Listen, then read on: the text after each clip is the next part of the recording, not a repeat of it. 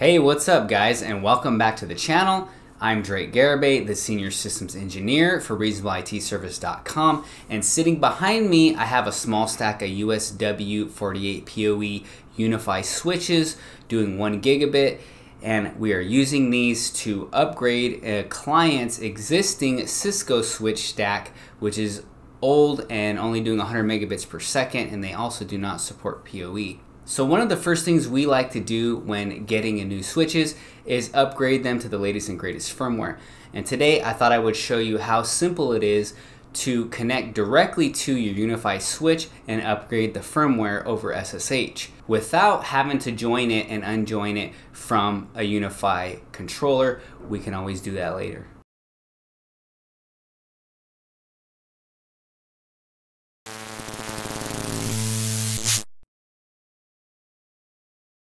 First things first, get your switch powered up and plug it into the local network. Then tap the I on the little LCD screen to reveal the IP address that we're going to be using to SSH to the switch.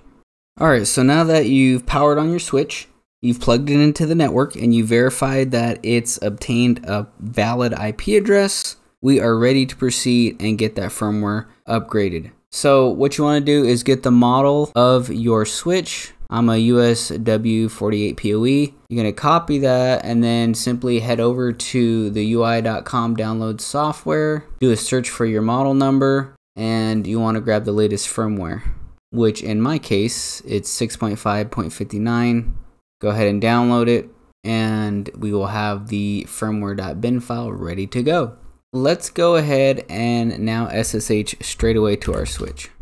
In Windows 10, you can SSH natively from the command line. The default username of your switch should be ubiquiti, and the IP address of the switch. The default password is going to be ubiquiti, same thing. Now if we type help, we can see what the upgrade firmware command is going to be. So this right here tells me that it's looking for the firmware file on a local web server. So what we're going to do is we're going to give it just that by turning our Windows 10 box into a local web server, which is very easy to do. You just have to flip on a couple Windows features and tweak a setting. You should be good.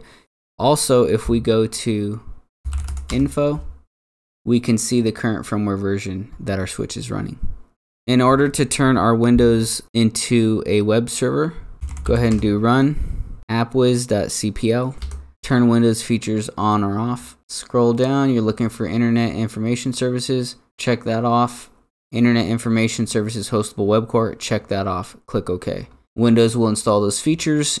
Let's go ahead and test it. You're going to want to navigate to your Windows IP address / actually, if you go straight there, you should get the default web page. Okay, great. That lets you know the web server is up and running. Now to take this a step further and make sure that firmware file is actually accessible, you would do / the name of the firmware file, blah, blah, blah, .bin.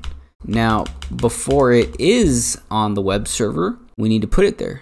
So wherever you downloaded your firmware file, I already moved mine, but you're just going to copy it from your downloads. When you install the web services on Windows, it creates this inet pub folder. You navigate there. We're going to throw it into the root directory, www.root, open that up. There's my firmware file. So we can left click on that one time, do a copy, and let's go back to the browser.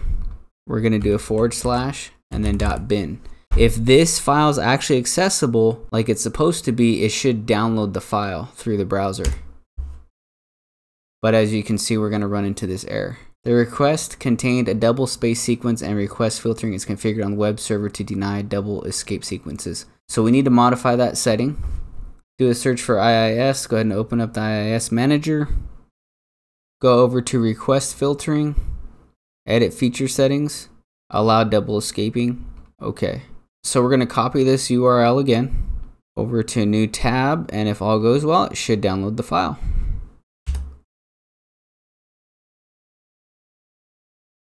Success. Bada bing, bada ching. Alright, so now we know that the web server is functioning 100% now. So that means we should be able to get that firmware file from the switch. So let's go ahead and run an upgrade command. Remember, you're putting the IP address of your local web server, which is going to be your Windows machine that you've turned into a local web server. Let's go back to the C drive, inet pub, the root directory, left click once, copy, paste. Let's end that with a .bin, enter. Okay, no news here is good news actually. It means it's doing something. Aha! Here we go, scheduling firmware upgrade, waiting for upgrade to start. By the way, this is how it looks like on the switch while the firmware update is running. Firmware upgrade has completed, the switch is back up. Let's go ahead and SSH back to it. ubiquiti, the default password. Let's go to info. And we can see the new firmware version right here. And let's see what the old firmware version was. 6.3.11 14.082. The new version is 6.5.59.14.777. Aha, so it is a newer version. We're looking good, guys. And hey, we have successfully updated our Unify switch firmware without messing with any controllers. Fantastic. And so there you have it. If this video has helped you out, please like and subscribe. We're really trying to grow this channel, guys. Your support is greatly appreciated. If you'd like to hire us for a project, head over to our website at reasonableitservice.com where you can book us for a free consultation. If you're looking for other ways to support the channel, please visit our Buy Me a Coffee where you can leave us a tip, or visit our eBay store. We got a lot of cool electronics on there right now, guys. Some good deals, good sales going on. If you have any questions, leave it in the comments or contact us at our website. We'll be glad to help you out. Until next time, I will see you in the next video.